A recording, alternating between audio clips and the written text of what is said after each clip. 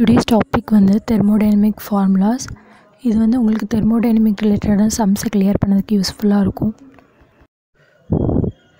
First law of thermodynamics நம்ம வந்து எனர்ஜியை பற்றி சொல்கிறோம். இப்போ யூனிவர்ஸோட மொத்த energy is equal to Delhi system plus Delhi surroundings. இது first லாக்கான formula. Second law of தெர்மோடைனமிக்ஸில் ∆S universe is equal to ∆S system plus ∆S surrounding greater than R equal to 0. இது வந்து என்ட்ரோஃபியை வந்து ஃபுல் கான்ஸ்டப்பாக வச்சு சொல்கிறது தான் second law of thermodynamics. Third law of தெர்மோடைனமிக்ஸில் S is equal to KB ln work equal to 1 equal to 0. Next enthalpy ∆H தான் என்தால்பின்னு சொல்கிறோம். என்தால்பிங்கிறது வேறு ஒன்றும் இல்லை, ஹீட் தான். இது வந்து ∆H is equal to Qங்கிற இதால் டினோட் பண்ணலாம். ஸ்டாண்டர்ட் என்தால்பி ∆H ஸ்டார் எப்படி கண்டுபிடிக்கலாம்னா summation of ∆H star products plus summation of ∆H star reactance. Products reactance ரெண்டோட சமேஷன் தான் ∆H standard enthalpy. Next entropy ∆S is equal to Q/T. Qனா heat by temperature தான் entropy. இது வந்து ரெண்டு விதமாக நம்ம entropy வந்து டினோட் பண்ணலாம். First ∆S is equal to Q/T. இன்னொரு ஃபார்முலா என்னென்னா ∆S சரௌண்டிங்ஸ்க்கு தனியாக நம்ம என்ட்ரோஃபி ஃபைண்ட் அவுட் பண்ணால் -∆H/Tங்கிற ஃபார்முலாவில் இது பண்ணலாம். என்தால்பி பை டெம்பரேச்சர் வந்து சரௌண்டிங்ஸ்க்கு. சிஸ்டமை நம்ம கன்சிடர் பண்ணும்போது என்ட்ரோஃபி எப்படி ஃபைண்ட் அவுட் பண்ணலாம் ∆S is equal to Q/Tங்கிற formula. சரௌண்டிங்ஸை consider பண்ணும்போது என்தால்பி பை டெம்பரேச்சர். இப்போ ஸ்டாண்டர்ட் என்ட்ரோஃபி பார்ப்போம். ஸ்டாண்டர்ட் என்ட்ரோஃபி வேறு ஒன்றும் இல்லை, summation of ∆S products plus summation of ∆S reactance.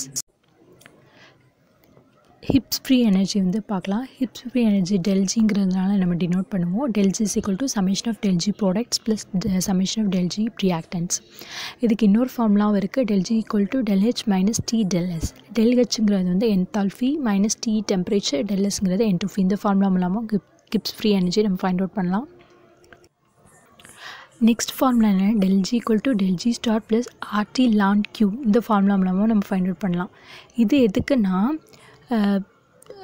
இது வந்து கேஷியஸ் ஸ்டேட்க்கு கண்டுபிடிக்கிறதுக்கு இந்த ஃபார்முலா நம்ம யூஸ் பண்ணலாம். ஸ்டாண்டர்ட் கிப்ஸ் ஃப்ரீ எனர்ஜி இருக்கும்போது இந்த ஃபார்முலா யூஸ் பண்ணி ஃபைண்ட் அவுட் பண்ணலாம். இப்போ standard free energy equal to ∆G star, இது தான் summation of ∆G star products plus summation of ∆G star reactance. அதுக்கப்புறம் ஸ்பெசிஃபிக் ஹீட் கெப்பாசிட்டிக்கான ஃபார்முலா பார்க்கலாம். இது வந்து Q equal to MC into ∆T. எம்ங்கிறது இதில் மூலில் வந்து டினோட் பண்ணுது, சிங்கிறது specific heat capacity, ∆T temperature. Next heat capacity specific heat capacity இல்லாமல் வெறும் heat capacity வந்து ஃபைண்ட் அவுட் பண்ணும்போது Q equal to C into ∆T. இதில் வந்து கேபிட்டல் சியை வந்து யூஸ் பண்ணுறோம். ஸ்பெசிஃபிக் ஹீட் கெப்பாசிட்டிங்கிறது வந்து காஃபி கப் கலோரிமெட்ரியில் வந்து யூஸ் பண்ணுறது. Heat கெப்பாசிட்டினா bomb calorimetry, big சப்ஸ்டன்சஸ்க்கு heat capacity நம்ம யூஸ் பண்ணுவோம். இது capital C. Specific heat capacity வந்து ஸ்மால் சி. தெர்மோடைனமிக்ஸில் இருக்கக்கூடிய வேரியஸ் ப்ராசஸ் வந்து நம்ம பார்க்க போகிறோம். என்னென்னா ஐசோபேரிக், ஐசோகோரிக், ஐசோதெர்மல், அடியபேட்டிக். இதில் வந்து வேரியபிள்ஸ் வந்து பார்க்கலாம். ஐசோபேரிக்கில் வந்து ப்ரெஷர் வந்து வேரியபிளாக இருக்கும், ஐசோகோரிக்கில் வால்யூம் வேரியபிளாக இருக்கும், ஐசோதெர்மலில் டெம்பரேச்சர் வந்து வேரியபிளாக இருக்கும், அடியபேட்டிக்கில் நோ ஹீட் ஃப்ளோ, எந்த ரியாக்ஷனுமே நடக்காது, ஹீட் வந்து உள்ளே வராது வெளியும் போகாது, அந்த மாதிரிப்பட்ட ப்ராசஸ். இப்போ வந்து எது வந்து இதில் கான்ஸ்டண்ட்டாக இருக்குங்கிறது பார்ப்போம். நம்மளே சொல்லிட்டு வேரியபிள்ஸுங்கிறது வந்து ப்ரெஷர். அப்போ வந்து இதில் வந்து P2 minus P1 ∆P வந்து ஈக்குவல் டு 0 கான்ஸ்டண்ட்டாக இருக்கும். ஐசோதெர்மலில் டெம்பரேச்சர் கான்ஸ்டண்ட்டாக இருக்கும், ∆T equal to 0. ஐசோகோரிக்கில் வால்யூம் கான்ஸ்டண்ட்டாக இருக்கும், ∆V equal to 0. அடியபேட்டிக்கில் no heat ஃப்ளோனால Q heat value வந்து 0வாக இருக்கும். நெக்ஸ்ட்டு இதில் என்னோட வேல்யூ நம்பர் ஆஃப் அவகேட்ரோ நம்பரோட வேல்யூ வந்து பார்க்கும்போது ஐசோபேரிக்கில் வந்து 0வாக இருக்கும், ஐசோகோரிக் இன்ஃபினிட்டி, ஐசோதெர்மலில் வேல்யூ வந்து 1ஆக இருக்கும். பட் அடியபேட்டிக்கில் வந்து மியூ ஈக்குவல் டு CP/CVங்கிற இதால் நம்ம வந்து ஃபைண்ட் அவுட் பண்ணலாம் என்னோடய வேல்யூவை. According to first law isobaric ப்ராசஸோட ∆U internal energy எப்படி இருக்குன்னா Q minus W. ஐசோகோரிக்கில் ∆U equal to Q, ஏன்னா இங்கே வந்து எந்த ஒர்க்குமே நடக்காது, ஒர்க் ஈக்குவல் டு 0வாக இருக்கும். ஐசோதெர்மல்லே ∆U equal to 0 பிகாஸ் இதில் வந்து ஹீட் எனர்ஜி ஒர்க்கும் சேமாக இருக்கும். அடியபேட்டிக் ப்ராசஸில் ∆U equal to ஒர்க்காக இருக்கும் பிகாஸ் இதில் ஹீட் எனர்ஜி எதுவுமே உருவாகாதனால ∆U equal to ஒர்க். இப்போ நம்ம ஒர்க்கை பார்க்கலாம். ஒர்க் பார்க்கும்போது work equal to integral of PdV. இப்போ ஐசோபேரிக் ப்ராசஸை பொறுத்த வரைக்கும் ப்ரெஷர் வந்து கான்ஸ்டன்ட், ஸோ ப்ரெஷர் வந்து அப்படியே இருக்கும், V2 minus V1. V தான் வந்து டிஃபர் ஆகும். ஐசோகோரிக்கில் வால்யூம் 0ங்கிறனால எல்லாமே ஒர்க் வந்து 0 ஆயிரும். ஐசோதெர்மலில் வந்து P1 V1 ln V2/V1ன்னு வரும்.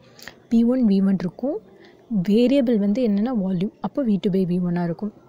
adiabatic processல P1 V1 minus P2 V2 by mu minus 1. Next heat flow பார்க்கலாம். heat flow பொறுத்த வரைக்கும் isobaric processல mCp into T2 minus T1 இருக்கும். ஐசோகோரிக்கில் வந்து mCp equal to T2 minus T1 same formula தான். But ஐசோதெர்மலுக்கு வந்து ஒர்க்குக்கு என்ன ஃபார்முலா வருமோ அதே தான் ஹீட் ஃப்ளோக்கும் வரும். ஏன்னா இதில் வந்து டெம்பரேச்சர் 0, அதனால ஒர்க்குக்கும் ஹீட்டுக்கும் சேம் ஃபார்முலா தான் யூஸ் ஆகும். அடியபேட்டிக்கில் வந்து ஹீட் ஃப்ளோவே இருக்காது. ஸோ ஹீட் ஃப்ளோ வேல்யூ வந்து 0. நெக்ஸ்ட்டு ஹீட் கெப்பாசிட்டி பார்க்கலாம். ஹீட் கெப்பாசிட்டிக்கு நான் சொல்லியிருக்கேன் பாம் கலோரிமீட்டரில் யூஸ் பண்ணுறது. ஐசோபேரிக்கை பொறுத்த வரைக்கும் ஹீட் கெப்பாசிட்டி வந்து சிபி, ஏன்னா இதில் வந்து ப்ரெஷர் கான்ஸ்டன்ட். ஐசோகோரிக்கில் சிவி, இதில் ஏன்னா இது வேரியபிள் வந்து வால்யூம். ஐசோதெர்மலில் எந்த டெம்பரேச்சருமே கிடையாது, ஸோ இன்ஃபினிட்டி. அடியபேட்டிக்கில் ஹீட் ஃப்ளோ கிடையாது, ஸோ 0. இன்டர்னல் எனர்ஜியை பொறுத்த வரைக்கும் del U equal to U2 minus U1. Isobaric ப்ராசஸில் mCv into T2 minus T1. ஐசோகோரிக்கும் அதே ஃபார்முலா தான். ஐசோதெர்மலில் பொறுத்த வரைக்கும் இன்டர்னல் எனர்ஜி கிடையாது, ஏன்னா ஹீட் மூலமாக தான் இன்டர்னல் எனர்ஜி வருது, ஸோ 0. அடியபேட்டிக்கில் அதே ஃபார்முலா தான், same formula mCv into T2 minus T1. Enthalpy find out பண்ணும்போது del H is equal to H2 minus H1. another formula H is equal to U plus PB. இதுலேயும் internal energy வரனால மேலே வர same formula தான் என்தால்பிக்கும் வந்து இதில் use ஆகும். எல்லா ப்ராசஸ்க்குமே சேம் ஃபார்முலா தான் இன்டர்னல் எனர்ஜிக்கும் என்தால்பிக்கும். என்ட்ரோஃபி பொறுத்த வரைக்கும் del S is equal to S2 minus S1. இல்லைன்னா another formula is integral of dq by dt. Entropy வந்து isobaric ப்ராசஸ்க்கு mCp into ln T2 by T1. ஐசோகோரிக்கில் volume வந்து variable, so mCv into ln T2 by T1. ஐசோதெர்மலில் nr, இதில் தான் வந்து gaseous constant வந்து வருது, nr ln V2 by V1. இதில் வந்து சிபிசிவிலாம் வராது. அடியபேட்டிக்கில் வந்து என்ட்ரோஃபி வந்து எந்த ஒர்க்குமே பண்ணாது, ஏன்னா ஹீட் ஃப்ளோ இருந்தால் தான் அதில் என்ட்ரோஃபி இருக்கும். ஹீட் ஃப்ளோ எதுவுமே இல்லாதனால அதோட value 0.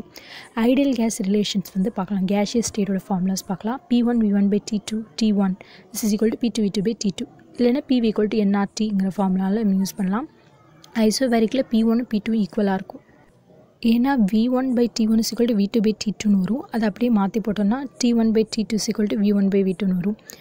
ஐசோகோரிக்கில் V1 is equal to V2. ஐசோதெர்மலில் T1 is equal to T2 because இது டெம்பரேச்சர். அடியபேட்டிக்கில் Q equal to 0 ஆயிரும். So P1 V1 is equal to P2 V2 ஆர்னு வரும். T1 by T2 is equal to V2 by V1 the whole power gamma minus 1 வந்துடும். Ideal case ஈக்குவேஷனை final formula பார்க்கலாம். T1 by T2 is equal to V1 by V2 ஐசோபேரிக்கு.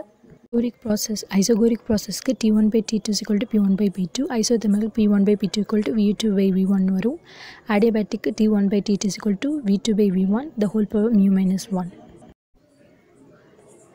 The 4 types of thermodynamic process: adiabatic, isothermal, isobaric, isogoric. இதோட சிம்பிளான formula வந்து பார்க்கலாம். அடியபேட்டிக்கில் வந்து Q0, ஐசோதெர்மலில் temperature constant, ஐசோபேரிக்கில் pressure constant, ஐசோகோரிக்கில் வந்து volume constant.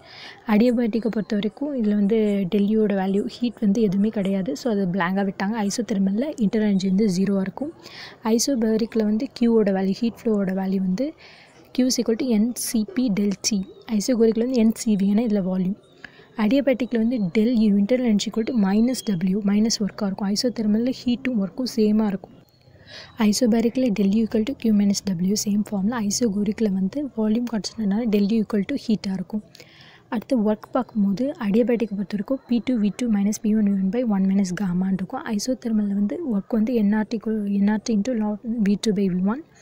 ஐசோபேரிக்கில் work equal to P del V. ஐசோகோரிக்கில் வந்து work எதுவுமே நடக்காது, work equal to 0. அடியபேட்டிக்கில் வந்து PA VA power mu equal to PB VB power மியூவாக இருக்கும். இது வந்து gaseous formula. Next ஐசோதெர்மலில் PA VA equal to PB VBயாக இருக்கும். ஐசோபேரிக்கில் VA by TA is equal to VB by TBயாக இருக்கும். ஐசோகோரிக்கில் வந்து PA by TA is equal to PB by TBயாக இருக்கும். Next heat கெப்பாசிட்டியோட value del U equal to NCB del T. இது வந்து adiabatic. ஐசோதெர்மலுக்கும் அதே formula. Adiabatic, isothermal, isobaric இந்த மூணுக்குமே டெல்யூவோட value வந்து same value. Isochoric வந்து tell you value வந்து கிடையாது, பிகாஸ் இதில் வால்யூம் வந்து கான்ஸ்டன்ட் ரைட்டாக V0 ஆயிரனால இந்த வேல்யூ கிடையாது. இப்போ del S வேல்யூ பார்க்கலாம். del S melting பாயிண்டோட value del H fusion by TMன்னு வரும். மெல்ட் எப்போ ஆகும்னா del H என்தால்பியோட fusion by temperature தான் மெல்ட்டிங் பாயிண்ட்டு. இப்போ வந்து TMனா temperature of melting point. TMோட value வந்து எப்படி கண்டுபிடிக்கணும்னா melting point of a substance தான் TMன்னு சொல்லுவோம். del S vaporisation equal to del H vaporisation by TB. TBங்கிறது வந்து boiling point, DPங்கிறது boiling point of a substance. del S sublimation எப்படி கண்டுபிடிக்கிறோம்னா del H sublimation by T sublimation. இந்த சப்ளிமேஷனுக்கு sublimation temperature. Tomorrow thermodynamics ரிலேட்டடாக நிறைய problems பார்க்கலாம். Thank you.